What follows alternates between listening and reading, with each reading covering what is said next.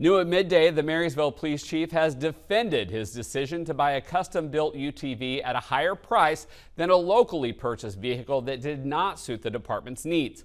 Monday, the City Council approved its request to buy a Polaris Ranger Crew XP 1000 for a total of more than $29,000. While there were concerns about not shopping locally and the price tag of the vehicle, Chief Matt Simpson said those options were explored. Simpson also said there were issues concerning fuel tank capacities, overall size, and maneuverability, the size of the engine, and the bed box size on both possibilities.